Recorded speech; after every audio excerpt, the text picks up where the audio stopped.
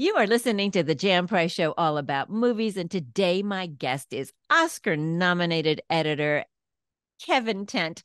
And Kevin was on my show. We were just discussing this about 6 years ago. So it's welcome back to the show, Kevin. Thanks, Jan. Thanks for having me again. It's my Oh, pleasure. oh, my pleasure to have you back. Our interview that we did 6 years ago was wonderful. So I always thought I'd love to have you back on the show with another project in the future. So I'm happy to be talking about this project, The Holdovers. Recently at the Santa Barbara International Film Festival, Andrew Payne, Alexander Payne, Alexander, I yeah. was right, Alexander Payne, and screenwriter David Hemmingson and actor Dominic Sessa all came, and they had a special screening at the Riviera Theater, which is in Santa Barbara. It's a wonderful theater Beautiful that place. Yeah, yeah, it is. That the film festival purchased a number of years ago and raised the funds to renovate it. And it's just a little treasure here it in is. Santa Barbara. It And is. so he did this special screening, sold out screening to see this film on a Sunday morning at 10:30 in the morning. Wow, And that's impressive. very impressive. And the interview was amazing, but people loved this movie. And Wow. unfortunately, when I went to see it, I know I always have tissues, but for some reason I didn't have tissues. And I was crying throughout this film. I was like, darn, of all times not to have any tissues. So I absolutely love this film.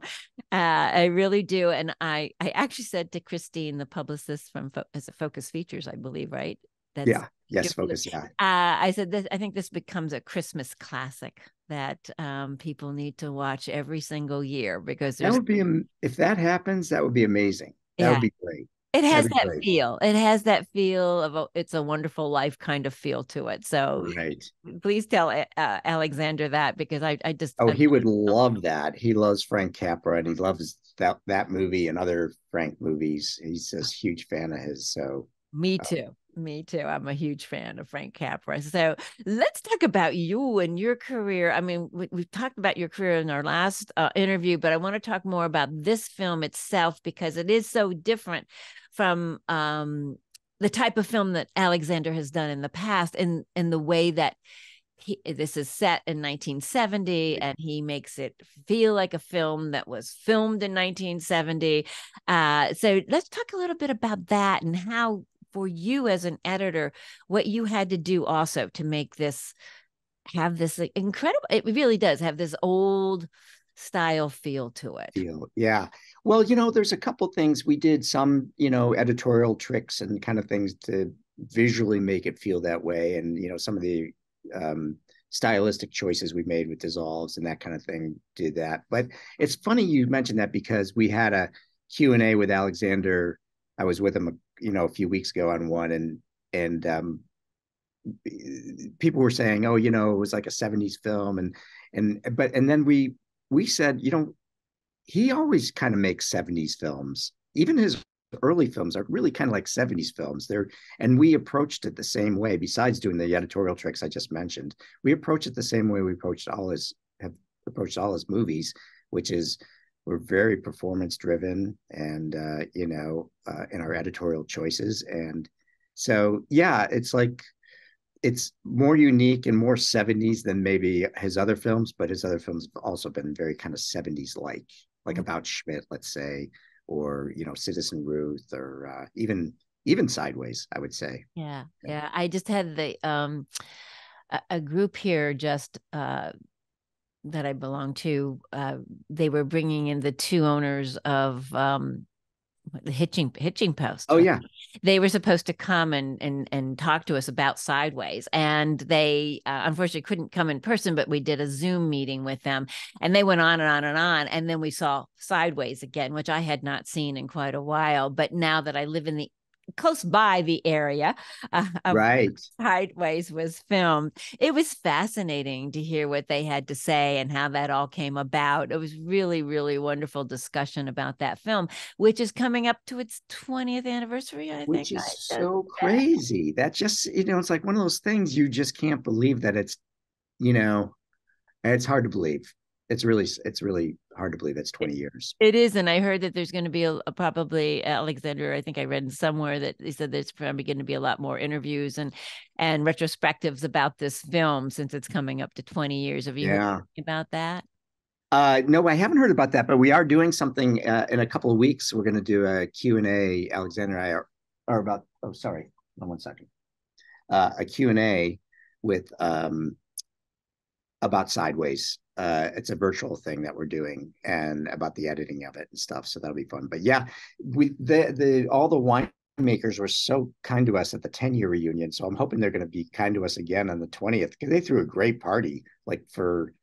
We had really great food, and it was like fundraisers for some other things that were going on in your area, Santa Barbara and stuff. But yeah, so I'm hoping that happens again, because it was really fun. We had a weekend of drinking wine and eating great food. It was really fun. What could be better than that? Nothing could be better. And people going, your movie was great. You got to love that. The whole thing was terrific. Yeah. So hopefully it is. It's a classic. It's another classic. It's one that people talk about all the time. And it's, it comes up in conversations a lot. It's, for some people, for their some of their favorite movies ever, Sideways, for sure. But let's get back to the Holdovers, because what was different? I mean, yes, maybe he approaches his movies in the 70s, way of how he makes his movies, but this one really has the feel of 1970, the whole the set design, the cinematography, all of it just had this wonderful feel. And by the way, congratulations, because the Indie Spirit Awards just nominated Dominic Sessa as Best Supporting Actor, the screenwriter David Hemming's son. Now I'm going to mess up this name. Well, also Divine Joy Randolph. Best Supporting Actress, but the cinematographer, and I don't want to mess up the Eigel Berg was also nominated for Independent Spirit Award. But right before I went on to interview you, the National Board of Review just gave Paul Giamatti the Best Actor. Nice. Yes. And that's wonderful. I didn't know that. And Divine Joy Randolph got Best Supporting Actress. Great. So well, they're all terrific in the movie. I mean, they're so good. That's great news. I hadn't heard that. So yeah, well, good. I'm presenting the news to you right off the presses.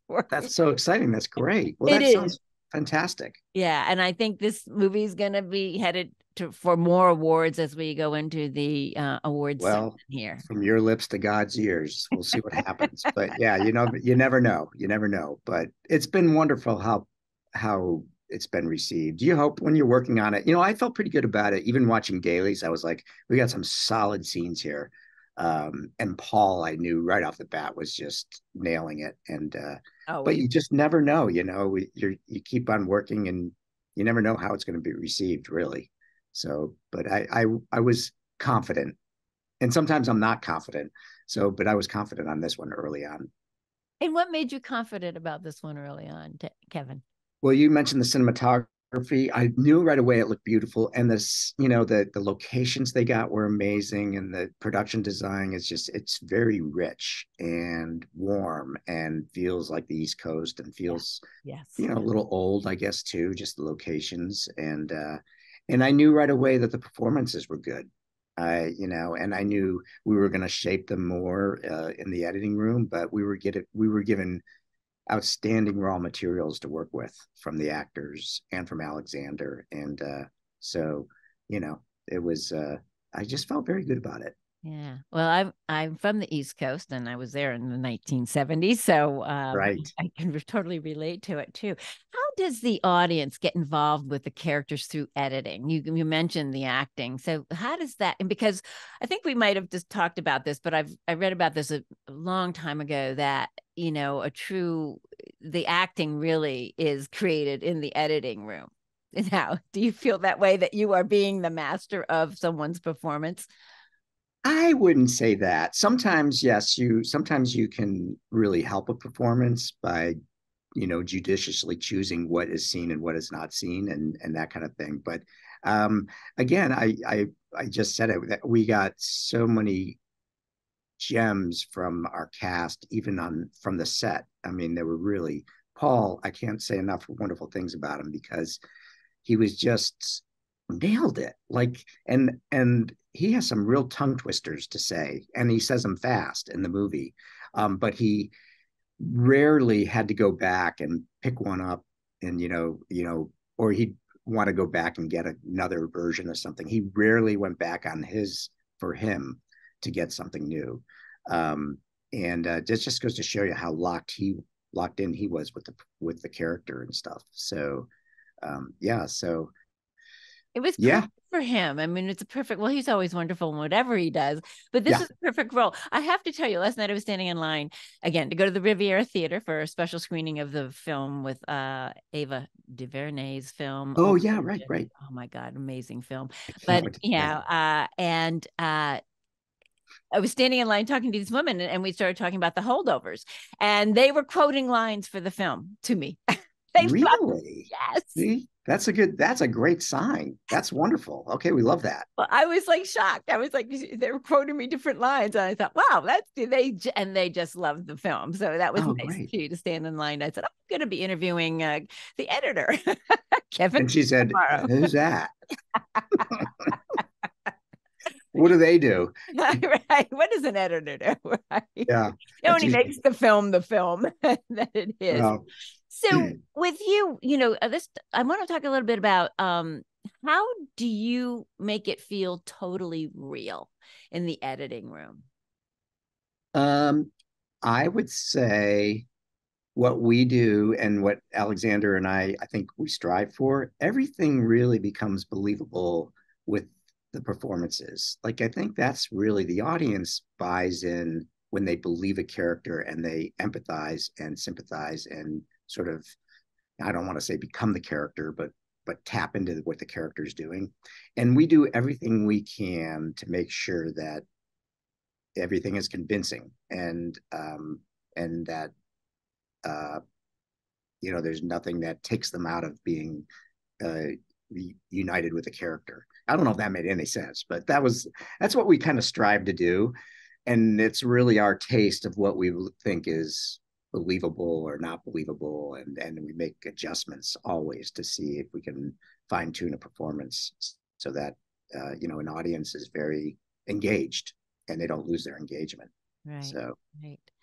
hopefully it made that, Jan. I hope that made some sense. I just really hope so. So Oh well, I think it did. I think it okay, does. It does. It does, Kevin. it's really hard to describe what editing, how editing works, because you do so many small things all the time that hopefully add up to, you know, making a movie believable and convincing and engaging.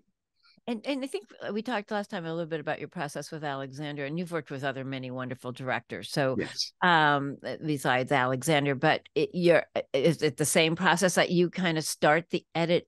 Tell me a little bit about that process. Tell our audience Yeah. So how we your work process. differently than traditionally but it's a way we've sort of evolved over the years. And so he shoots during the day and I get the dailies and I start cutting right away. And he doesn't watch dailies anymore. And in the old days, not even that long ago, directors would watch their dailies and everyone would watch their dailies from the day before that they shot. And give notes and stuff like that. Well, he doesn't do that anymore. He doesn't watch things. He wants to have a little distance from when he shot things and when he comes back to the cutting room and sees it fresh, 2-3 months later. So I go through and I make a cut of the movie as they're shooting. And then shortly, a week or so after they're done shooting, I'll have a very rough cut of the movie. It's usually, not very pretty. And then he'll come back to the cutting room and we used to watch my assembly and then we'd start working off of it, but he found that too painful. So now we basically start our own editor's cut / director's cut together. We go through dailies, we start picking our takes and putting it roughly together. So it's not as bad as an editor's cut and it's not as good as a director's cut. It's kind of an in-between first stage. And then we go back and start honing it from there and going through and fine-tuning the movie. And we just make a pass at the movie, go back, make another pass at the movie. and keep doing that. And then we start screening it for people. When he starts feeling confident, a lot of times he'll show just a couple of reels just to see how it feels to people. And then, after a few weeks, a few passes of the movie, then we'll start showing it, the whole thing to friends and family and that kind of thing, and get feedback. So, how long was the editing process for the Holdovers? They started shooting at the end of January of 2022, and we were pretty much done. When mixing and all the fine tuning and stuff like that, that takes and it's slow and there's visual effects and everything like that. But we were basically done cutting, I would say, in October, early November of last year. So I don't know, about, I guess, 9, 10 months, something like that. And then the finishing takes another month or so to do. Was there a So, reason you decided to wait? Waited so long to release the film? well, that was Focus's call. I during the summer when we were cutting, I was like, we should try to get it out this year. I thought we could, but Alexander wasn't in any rush to do it, and I think he was just, he just wasn't in what didn't want to rush it. Right. So we didn't push the cut to finish the cut earlier or anything like that. But when Focus bought it at Toronto last year, they already had a couple of movies on their slate that they were already in the works promoting, and they totally know what they're doing so Mm-hmm. much better than I Right. do, because Yeah. I was like, yeah, it should come out. Let's get it out this year. I guess maybe for my own selfish reasons, because I wanted people to see it, but they were correct, and they were like, no, we'll sit on it. We'll bring it out next year, and as they said, they'll have enough runway to really launch it properly. And they Right. were so right. I think they've done a great job on it, on releasing it so far. Yeah. They. So Yeah. I agree. I agree. Well, they're a great company. I do a they lot. are, and they're really talented, and Yeah. their people are wonderful. So yeah, I think they're doing a fantastic job. Yeah. I've highlighted lots of their movies on this show through the years. So yeah, they've Right. always done a good job. Let's talk about the music. Yeah. How do you do the musical transitions, and how does that enhance the performances, but also the film? And how does that work for you? Who chooses the music? Of course, you have a composer and all of that, but Right. how does that all work together? Well, when I'm cutting, in the very beginning, when I'm cutting scenes and stuff, I sometimes will have music in my head that I'll go, oh, this would work in this scene, or this would work in this scene. This movie, I couldn't hear it in my own head. I was like, I don't know what the music is right here. So a lot of times, except for like rock songs and source cues that would go in scenes, I was not really sure what to use. Our longtime assistant editor, Mindy Elliott, who got an associate editor's credit on the movie, and deservedly so, Mm-hmm. she imported some of the Swingle Singers music, which is the choir Christmas music. Uh-huh. She imported it, and either she gave it to me or she cut it into a scene. And that was the first thing we're like, oh, Christmas music. Of course, it's a Christmas music movie. Um, that seems appropriate. So we started winding up using more and more of that as one bit of the music that we had in the movie. Mm-hmm. Um, and it became ironic at times, funny at times, moving at times. It was kind of terrific. It was wonderful to work with. Um, and then the other element we had was the other source cues, which is the 60s. That's a whole long story, and everyone kind of probably knows about that. It gets really expensive, and then you fall in love with one, and then you can't keep it. The score was something that came later, and we also have an amazing music editor we work with named Richard Ford. And Mark Orton, the composer, we had worked with him before in Nebraska. And Richard got us, cut in temp cues that he thought might work well in scenes and stuff like that, and to see if it was the right sound. And Alexander took a long time to really decide who would be the right composer for it, but eventually it landed on Mark Orton's lap. And Richard had done a lot of prep work with temp tracks and stuff like that. And then that became our third leg of the tripod of music, I guess you could say. We had the Christmas music, the source cues, and then Mark Orton's score. So, and the score works beautifully. I think it's kind of Yeah. reserved and quiet, and doesn't overwhelm the emotion, just kind of gets in there and helps out. And beautiful job, I think. Yeah, it really it is. It's very much. Sometimes the music can overpower a Yeah. film, or there isn't enough sometimes too. So this was, really was uh beautifully done and beautifully integrated in this film when you're watching it for sure. When you Oh, yeah. approach a new film or a new project, uh do you approach each one differently, or do you have a set way of how you're going to approach a certain film? No, I think I just, I think I'm pretty probably much like any other editor. The footage comes in and you just look at it and you go, well, I guess I should do this. And you start cutting and you don't really think about it. I don't think, it's not like you read the script and go, well, maybe no, maybe that's not true. Maybe you read the script and go, oh, okay, these are going to be action scenes. So you're going to watch it with that in mind or something like that. But most of the time, I think the footage comes in and it kind of dictates how you're going to approach it and how you're going to cut it in a lot of ways. Mm-hmm. So it's not Mm-hmm. it's not like you're dictating it. It's kind of telling you, what you should do. Or there's maybe a combo of both those things happening. How do projects come to you? Do you get to read the scripts and decide whether this is a film you want to edit, or how does that Well, process work? I have an agent who's always kind of out there, looking for the next thing.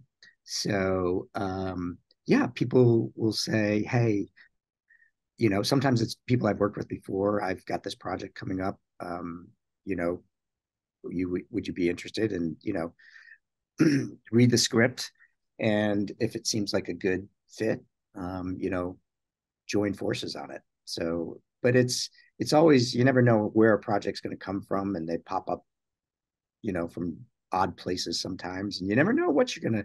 And sometimes, if you're doing like a recut or something like that, you'll they'll just land in your lap suddenly, and you take a look at them, and if you think you can work on it and make it better or help out on it, then you go for it.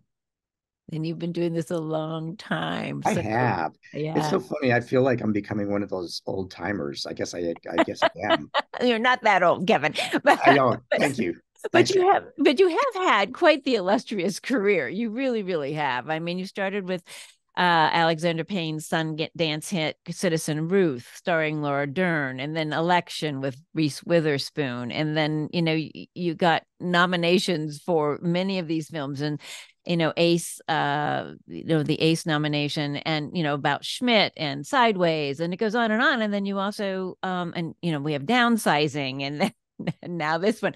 But you've also been you were elected as the president of the America Cinema Editors, not once but twice, and those are wonderful uh, tributes to you and your talent Oh, and what you do, well, because you don't get that very easily. There's a thank lot of, you. yeah. Well, yes, I thought the editors were crazy for electing me, but so far I haven't been impeached yet, which is I'm very grateful for that. So that's a good thing. That's a good thing. Yeah, but the jury's still out. I have a year left on my second term, so we'll see Well, what you never happens. you never know. You never Yeah. know. You never know. What's the thing that you love most about editing? Oh, I think that's a good question.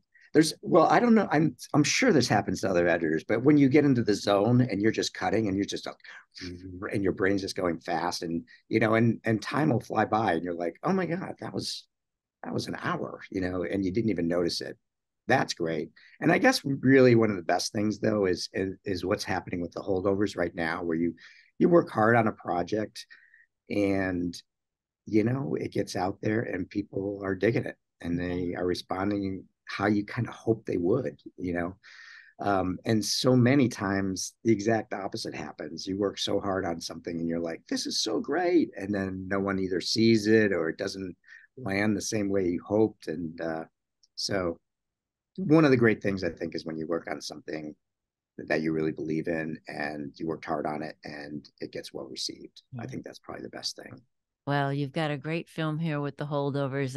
It is, I know, right? It's out right now in theaters only, which I think is the way movies should be seen, as I have said, Ditto.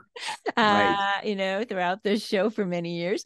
So I wish you much success. Maybe we'll be hearing your name for the nominations for Best Editor this year. Well, you never know. I don't know. There's a lot of great editing out there, especially this year. But So who you're knows? one of them, Kevin. Wow. Thanks, Jen. Thank Thank you you. for being on the show again. I really My appreciate pleasure. coming back on, and I look forward to having you back on with your next project. I'll be there. All right. Take All care. right. Thanks, Jen. Thank you.